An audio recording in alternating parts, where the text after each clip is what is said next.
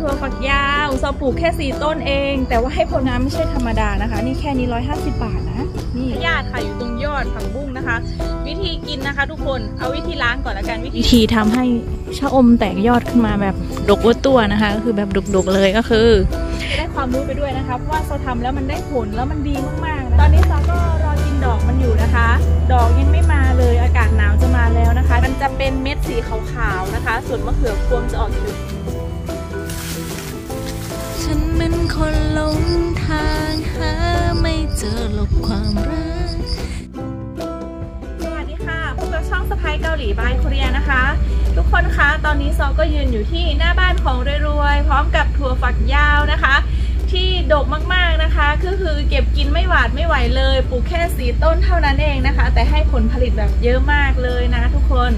วันนี้นะคะอากาศดีมากๆเลยนะคะมีลมเย็นสบายนะคะเพราะว่าเมื่อคืนนี้มีฝนค่ะวันนี้ก็เลยไม่ค่อยมีแดดนะคะ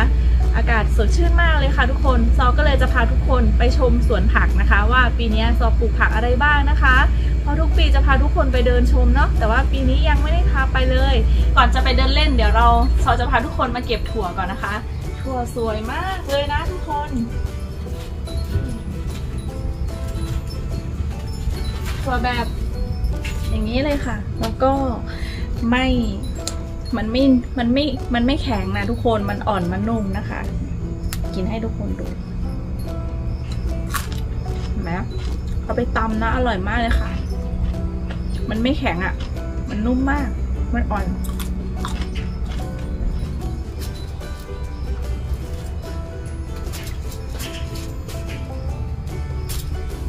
ก็ปลูกตรงนี้นะคะปลูกตรงนี้แล้วก็หาลวดหาเหล็กนะคะแบบว่า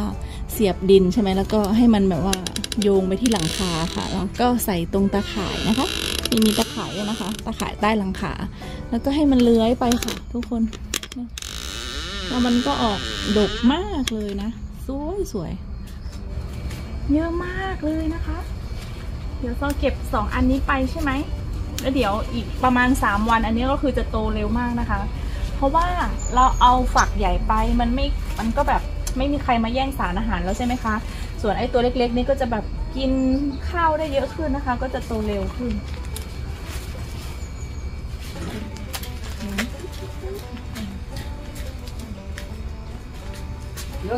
여기도 많이 꼈다. 이리 와봐. 이거 봐, 왕피. 겁나 있고.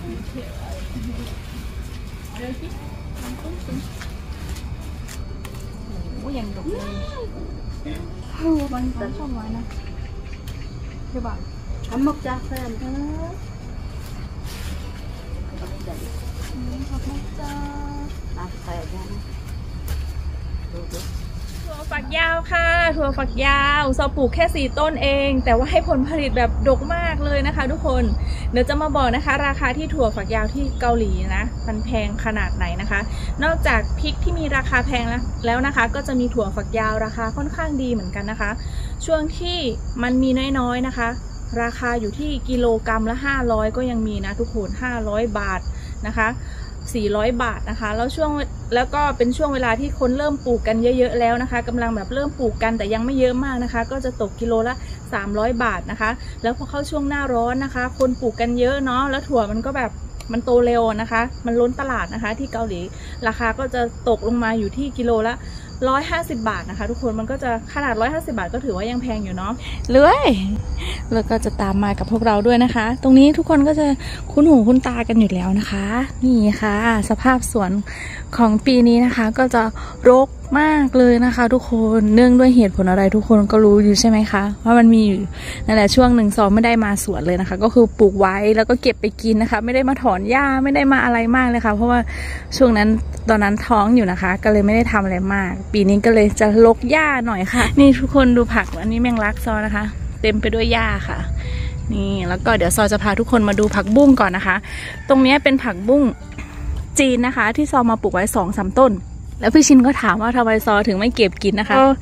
เอาต้นกล้านะคะทุกคนมันเหลือเนาะมันเหลือประมาณ2-3ต้นนี่แหละก็เลยไม่รู้จะเอาไปปลูกที่ไหนมันแปลงนั้นมันเต็มแล้วก็เลยเอามาปลูกไว้ตรงนี้ค่ะต้นผักบุ้ง2-3ต้นเองแล้วก็เลยไม่ได้มาเดินมาแถวนี้เลยแล้วมันก็เลยเลื้อยไปแบบนี้ค่ะทุกคนจากผักบุ้งจีนกลายเป็นผักบุ้งนาขึ้นมาทันทีเลยนะคะคราวนี้ซอก็ยิ่งชอบไปใหญ่เลยเพราะว่าซอชอบกินยอดผักบุ้งแบบนี้นะคะเนี่ยเก็บไปกินกับส้มตำนะมันอร่อยทุกคนเนี่ยซอชอบแบบนี้มากเลยค่ะเรามีทั้งแบบเอาไปผัดก็มีนะคะเอามากินกับส้มตำเอาไปลวกกินกับน้ำพริกก็มีนะคะนี่ฉันชอบยอดแบบนี้มากเลยค่ะนี่ตอนแรกมันเป็นกอแบบนี้ค่ะพอเราไม่เก็บมันนะคะมันปล่อยมันไว้มันก็จะเป็นป่าแบบนี้ค่ะพี่ชินบอกทำไมซอไม่เก็บผักบุ้งกินนะคะตอนนี้มันไปเรื่อยแล้วนะคะก็ไม่เก็บนะเราอยากให้มันเป็นแบบนี้ค่ะตั๊กแตนพ่อมทุกคนเห็นยอดมันไหมคะยอดมันน่ากินนะทุกคนเก็บกินกับตำมะฮุ่งนะแซ่บเอาไปพัดก็แซ่บค่ะอันนี้คนเดินเหยียบเยอะมากเลยค่ะนี่เลื้อยมาถึงตรงนี้เลยนะคะเพียบเลยมีแต่ยอดสวยๆค่ะพาทุกคนเดินดูไหมเลื้อยมาถึงตรงนี้เลยค่ะทุกคน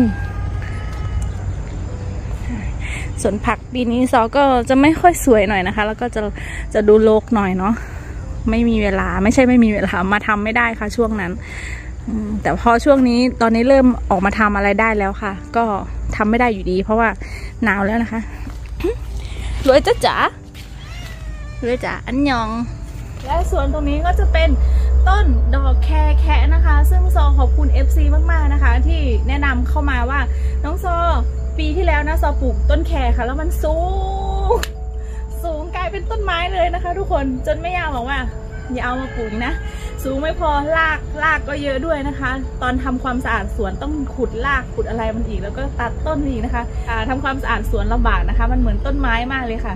พี่เอสซีก็เลยแนะนำซอว่าน้องซอมันมีต้นแคระนะซอก็เลยแบบไปค้นหามานะไปซื้อในอินเทอร์เน็ตมาที่บ้านเรานะคะพวกเว็บไซต์ต่างๆนะคะแล้วก็เลยได้เมล็ดมาปลูกค่ะเนี่ยค่ะปลูกไว้ทั้งหมดไม่เยอะนะคะ 4-5 ต้นเองค่ะมันโตสุดได้แค่นี้เลยค่ะทุกคนตอนนี้ซอก็รอกินดอกมันอยู่นะคะดอกยังไม่มาเลยอากาศหนาวจะมาแล้วนะคะเดี๋ยวมารุ้นกันว่าจะได้กินดอกหรือเปล่านะคะแค่ค่ะทุกคนไม่สูงกว่านี้แล้วค่ะประมาณนี้เลยถัดมาจาก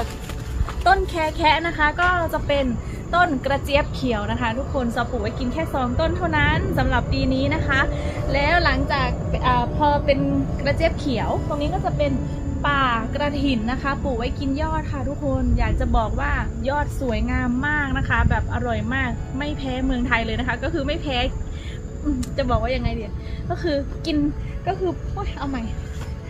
เดี๋ยวเอาใหม่กันจะบอกว่าอะไรนะคือความอร่อยของมันและความสวยของมันนะคะไม่แพ้ที่เมืองไทยเลยค่ะก็คือปลูกที่เกาหลีอะค่ะก็คือแบบ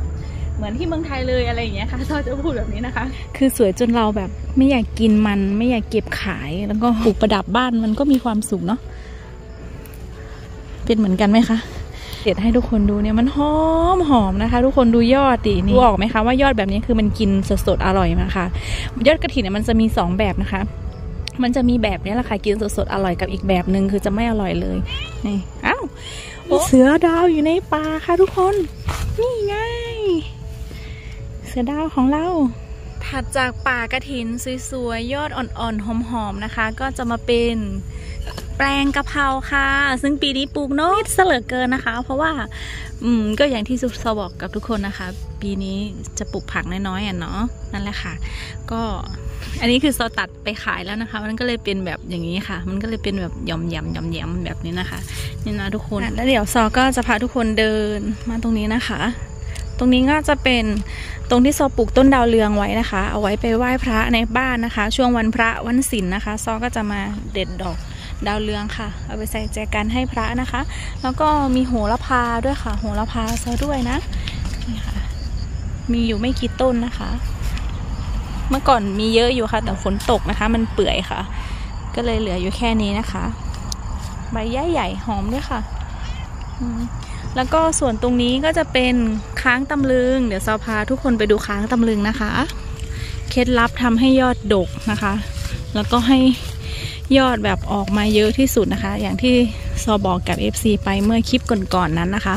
ถ้าใครตามไม่ทันนะคะเดี๋ยวซอจะมาบอกอีกครั้งหนึ่งแล้วกันเนาะเพราะว่ามัน มีประโยชน์มากๆเลยค่ะอยากให้เอาไปทำตาม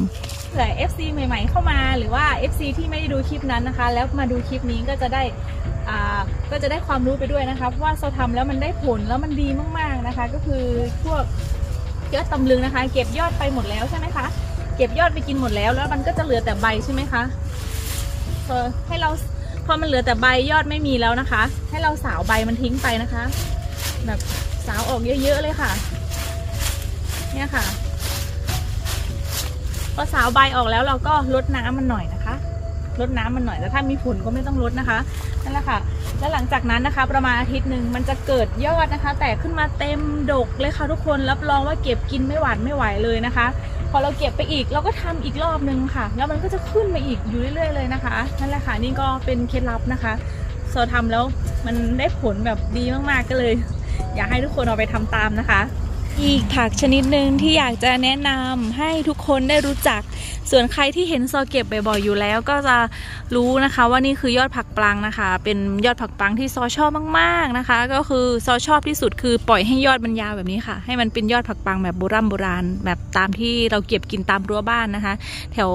ที่เมืองไทยค่ะสมัยก่อนตอนอยู่กับคุณตาคุณยายนะคะก็จะพาซอไปเก็บตามรั้วบ้านนะคะแล้วมันจะยาวๆแบบนี้ค่ะซอก็เลยจะชอบยอดแบบนี้มากกว่ายอดที่มันเป็นใบเยอะๆนะคะแบบนี้จะชอบมากเลยค่ะแรกมันเป็นค้างสูงนะคะทุกคนค้างสูงเหมือนค้างตำลึงแบบนี้เลยแต่ว่าวันนั้นฝนตกหนักนะคะแล้วดินมันก็เลยแบบดินมันล้มไหม ภาษากลางว่าหูคือกันจ้ะไม้มันก็เลยล้มค่ะค้างมันก็เลยล้มนะคะพอมันล้มเสร็จปั๊บมันก็เลยเป็นแบบนี้ค่ะ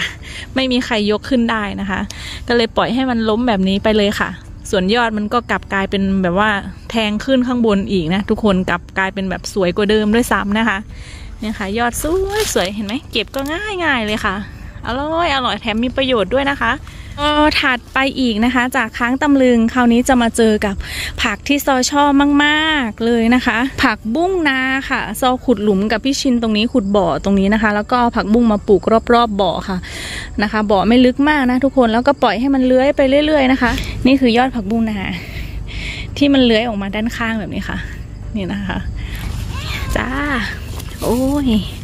อันผู้บริการนี่ก็ได้เนี่ยค่ะผักบุ้งนายอดสวยๆเลยจ้ะตรงผักบุ้งนาก็จะมีผักอันนี้ด้วยนะคะผักหนอกด้วยอยากกินก็มาเปิดหญ้าแล้วก็เก็บเอาค่ะปีนี้ซอไม่ได้ออกมาสวนนะเนาะมันก็เลยจะรกหญ้าค่ะนี่นะทุกคนเห็นไหมเพียบเลยค่ะผักหนอกกับมีค่ะอยู่ข้างในผักบุ้งนาค่ะผักบุ้งนาสวยๆนะคะที่บ้านเรานะคะก็จะมีข่าวนะคะเกี่ยวกับการกินผักบุ้งนาใช่ไหมคะแล้วเขาก็จะบอกว่าให้ระวังมันจะมีพวกไข่มะยาดนะคะไข่พยาธิค่ะอยู่ตรงยอดผักบุ้งนะคะวิธีกินนะคะทุกคนเอาวิธีล้างก่อนละกันวิธีล้างก็ล้างก็คือเอาไปแช่น้ำส้มสายชูนะคะแช่น้ำไว้ก่อนนะคะไปล้างเขาดีๆนะคะแล้วเราก็เด็ดใบแบบนี้ทิ้งนะทุกคนนะแล้วตอนกินนะคะทุกคนยอดผักบุ้งเด็ดทิ้งไปเลยนะคะมันจะที่เขาบอกว่ามันจะชอบมีไข่พยาธิอยู่ตรงยอดนะคะทุกคนเวลากินนะคะเด็ดยอดมันทิ้งค่ะกินแค่นี้พอนะคะนั่นแหละเราก็จะลดความเสี่ยงการกินไข่พยาธิได้นะคะนี่นะทุกคนสวยมากๆเลยนะคะอันนี้เป็นยอดผักบุ้งนาอันนี้กับแมนจ้ะอุ้ยเดินเนี่ยนะคะทุกคนสวยยอดผักบุ้งนาจ้ะจ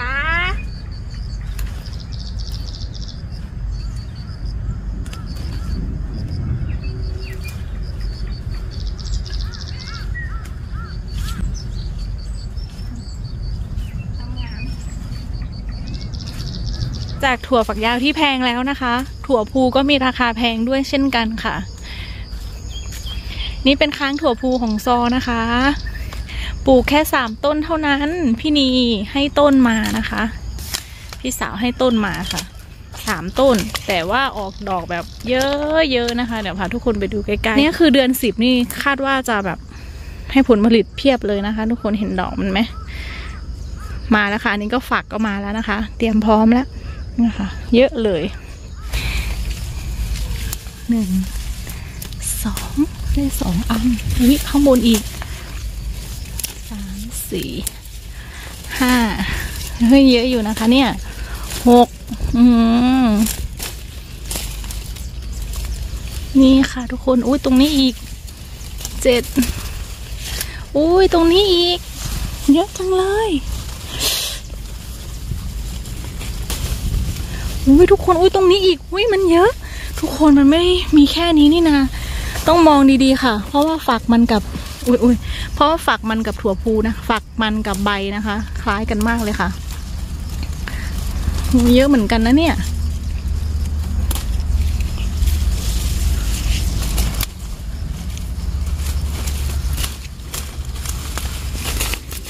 ค่ะถั่วพูค่ะนี่ค่ะนี่นะไม่อันนี้ก็ราคาแพงนะทุกคนนะเดี๋ยวโซกะให้ทุกคนดูนี่นะไม่ใช่ธรรมดานะคะนี่แค่นี้150 บาทนะนี่150 บาทขนาดหาเงินในเกาหลีได้นะคะยังจะซื้อยังคิดแล้วคิดอีกเลยค่ะทุกคน150 บาทแค่นี้เองนะคะไม่กินก็ได้ก็ไปกินอย่างอื่นแทนนะคะเนาะคนเราทุกคนคะซอก็จะมากินถั่วพูให้ทุกคนดูนะคะเพราะว่าซอก็อยากชิมเหมือนกันนะคะนี่ค่ะถั่วพูจากสวนเลยค่ะรีวิวถั่วพูจากสวนของเรานะคะปลอดสารค่ะ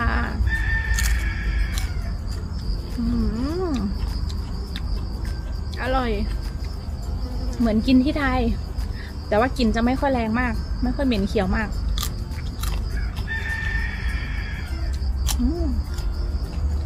ฉันเป็นคนหลงทางหาไม่เจอหลบความรักฉันไม่เคยได้รู้จักเลยแต่แล้ววันหนึ่งเธอก็เข้ามาในชีวิตเราจะตบเราไหมเนี่ยร้องเพลงอะไรเนี่ยฟังแล้วดูเงาเศร้าส้อยถัดจากข้างถั่วพูมานะคะก็จะเป็นป่าขิงค่ะนี่นะทุกคนใครชอบขิงเชิญทางนี้เลยค่ะซอชอบขิงมากๆเลยนะคะขิงนี่สารพัดประโยชน์เลยนะคะแม้กระทั่งใบนะคะกินได้ตั้งแต่ใบนะคะจนถึงหัวของขิงเลยนะคะหอมนึกถึงขนมจีนได้มาทั้งอันนี้เลยค่ะทั้งเหงามาเลยคุณนะงามค่ะทุกคนขิงสดๆค่ะเอาไปล้างกินกับน้ำพริกก็อร่อยนะคะทุกคน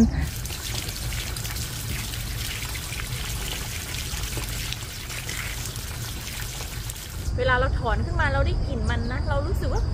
อยากจะกินมากๆเลยนะคะซอก็เลยเอาไปล้างซะเลยค่ะแล้วก็จะมากินให้ทุกคนดูเหมือนเดิมนะคะทุกคนค่ะเผ็ดและหอมสุดๆไปเลยค่ะสุดยอดไปเลยค่ะอร่อยมากๆต้องเอาไปใส่น้ำยาขนมจีนนะคะหรือไม่ก็เอาไปกินกับน้ำพริกค่ะเอาไปจิ้มน้ำพริกโอ้โหอร่อยแล้วก็กินกับไส้กรอกทอดนะคะยิ่งอร่อยค่ะข้างหลังเถียงนาของซอนะคะนี่ซอก็ไม่ได้ปลูกอะไรมากค่ะปีนี้มีชะอมนะคะทุกคนปลูกไว้ประมาณ10 ต้นนะคะพอได้เก็บกินนะคะนี่นะชะอมพอเราเก็บกินเสร็จนะคะทุกคนค่ะวิธีทำให้ชะอมแตกยอดขึ้นมาแบบดกตัวนะคะก็คือแบบดกๆเลยก็คือใบมันนะคะเราก็จะต้องแบบตัดออกนะคะตัดแต่งกิ่งอยู่เสมอนะคะคือแบบเอาใบซอก็จะเอาใบแบบนี้ออกนะคะใบแก่ๆแบบนี้ค่ะจริงๆซอใช้กรรไกรนะแต่ว่ามันซอไม่ได้เอากรรไกรมาซอทำให้ทุกคนดูพอเป็นวิธีค่ะก็คือแบบเอาใบออกแบบนี้นะคะเอาใบออกเยอะๆเลยแล้วก็ปล่อยให้ต้นมันโล่งๆแบบนี้ค่ะแล้วมันก็จะแตกยอดขึ้นมาแบบเต็มเลยนะคะพวกเป็นใบเขียวๆอะไรอย่างนี้ก็ตัดทิ้งหมดเลยค่ะเนี่ยใบแบบนี้แล้วยอดมันก็จะขึ้นมาแบบนี้เลยค่ะหลังจากที่เราชมสวนตรงในโซนของหลังบ้านเสร็จเรียบร้อยแล้วนะคะคราวนี้ซอก็จะพาทุกคนไปชมสวนตรงโซนตรงอีกฝั่งหนึ่งของทางร้านอาหารนะคะแล้วก็เสร็จค่ะทุกคนก่อนจะไปพาทุกคนดูเถียงนาซอก่อนนะคะเถียงนาซอเย็นร่มรื่นนะคะน่านั่งมากๆเลยนะคะบนหลังคาเถียงนาซอก็จะปลูกฟักทองนะคะแค่2 ต้นเท่านั้นนะคะมันก็จะเลื้อยขึ้นไปด้านบนค่ะแล้วตอนนี้มันก็ออกลูกนะคะทุกคนก็คือมันมีผลของฟักทองนะคะแบบเต็มหลังคาเลยค่ะเดี๋ยวจะพาทุกคนไปชมนะคะนี่ทุกคนดูฟักทอง ฟักทองแบบมันๆเลยนะคะแบบเนื้อมันเลยนะอยู่ข้างบนหลังคาเต็มเลยค่ะแล้วตัวนี้ก็เถียงนาน้อยของซอเอาไว้ทำครัวไทยของซอนะคะนี่ทุกคน ครัวของซอน่ารักมากเลยค่ะมีอุปกรณ์ไม่กี่อย่าง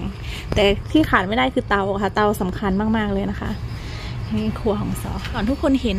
ฟักทองไหมมันเห็นไหมทุกคนเห็นไหมนี่มันอยู่ข้างใต้หลังคาเถียงหน้าของซอแบบหลายอันมากๆเลยนะคะคือเต็มเลยแล้วก็สวยมากนี่ซอให้ทุกคนดูไกลๆสวยมากๆเลยนะคะซอชอบมากเลยตรงโซนนี้เป็นพวกผักของซอที่ซอเอาไว้ทำพวกลาบแกงหน่อไม้นะคะก็จะมีอันนี้เป็นผักขยงหอมขนาดเลยค่ะผักขยงผักขาวทองเอาไว้กินกับลาบใบมะกรูดเอาไว้ใส่ลาบแต่ว่านอนมันมากินของซอหมดแล้วดูซอไม่ได้เดินคือซอไม่ได้สังเกตเลยอะค่ะนานมากพอมาดูอีกทีนึงเฮ้ยใครมากินของเราเนี่ยมันเป็นหนอนชานะทุกคนที่แบบหนอนชาเขียวอ่ะมันมากินค่ะมันเอาลูกเอาหลานมันมากินด้วยนะคะจนเป็นแบบนี้นะคะแล้วก็อันนี้ด้วยนะทุกคนแล้วก็อันนี้เป็นผักชีฝรั่งอันนี้เป็นต้นบอนค่ะเอาไว้ใส่พวกแกงส้มอร่อยมากเดี๋ยวจะทำเมนูนี้ด้วยค่ะต้นบอนแล้วก็มีสาระผักแพรวอันนี้ก็คือใบชะพูนะคะนี่ค่ะชะพูแล้วก็ชะอมต้องตัดใบออกค่ะทุกคนค่ะจะได้มียอดเยอะๆ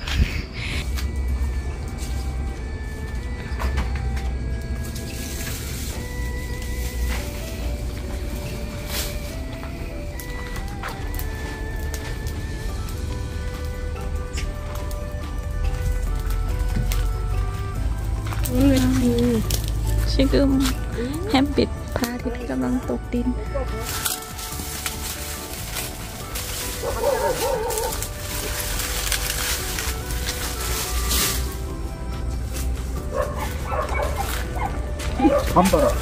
เนื้อพัมโอ้엄청 예뻐요. 아빠 조심. 그러니까.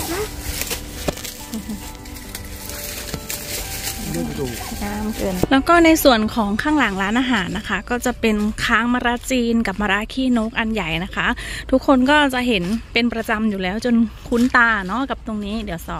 ก็จะพาทุกคนอ้อมเลยนะคะอ้อมไปด้านข้างเลยค่ะนี่ค่ะยอดมะระเพียบเลยค่ะเพียบเลย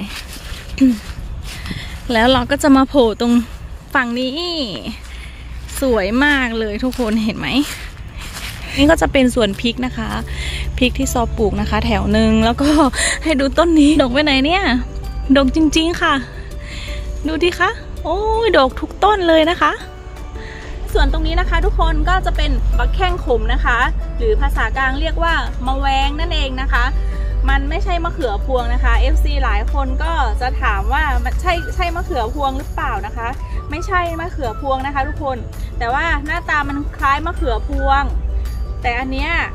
มันจะเป็นเม็ดสีขาวๆนะคะส่วนมะเขือพวงจะออกเขียวๆเข้มๆนะคะเหมือนใบไม้ใบนี้ใช่ไหมคะแต่อันนี้จะออกขาวๆค่ะแล้วก็จะมีรสขมมากๆนะคะขมกว่ามะเขือพวงแบบหลายเท่าพันเท่าเลยนะคะก็คือแบบมันขมแบบคือกินเข้าไปคือทุกคนแบบหน้าหยีเลยอะค่ะขมกว่ามะระขี้นกอีกนะคะเขาก็จะเรียกว่ามะแวงนะคะทางภาคอีสานก็จะเรียกบักแข้งขมนั่นเองนะคะ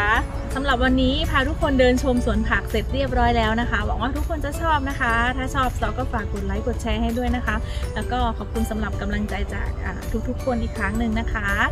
ยังไงไว้เจอกันใหม่ EP หน้านะคะ EP นี้ซอขอลาไปก่อนค่ะสวัสดีค่ะ